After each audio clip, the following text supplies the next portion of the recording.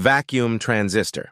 The invention of vacuum transistor is a major breakthrough in the history of electronic technology. It laid the foundation for modern electronic devices. Its key innovation was the introduction of a third element based on the vacuum diode. That have a grid to controls the flow of electrons. Therefore, the current amplification and regulation are achieved. In 1906, Lee DeForest added another terminal to the diode. This terminal is not a solid piece of metal, it's a wire mesh. It's between the filament and the sheet metal. This grid-like structure is shaped like a fence, hence the name gate. When we apply a large potential difference between the cathode and anode, so the amount of electrons flowing between the cathode and the anode is controlled by the gate. If the gate is negatively charged, then he will repel the electrons emitted in the cathode, so no electrons can flow to the anode. And if the gate terminal is positively charged, then the electrons on the cathode will be attracted. Most of it will go through the hole in the gate,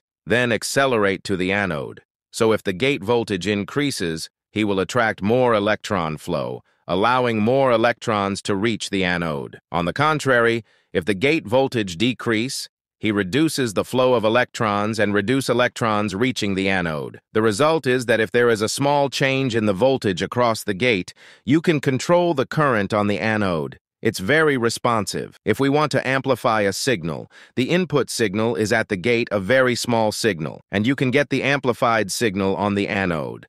Like the old telephones, the sound of our voice causes voltages to fluctuate at gate, and through the anode, the amplified signal can be transmitted to further places. To maximize energy efficiency, the filament will be placed in the center gates, and metal plates is designed as a cylinder surrounding the filament. This shape captures more electrons from the filament. Thanks for watching. Like, comment, share, and subscribe.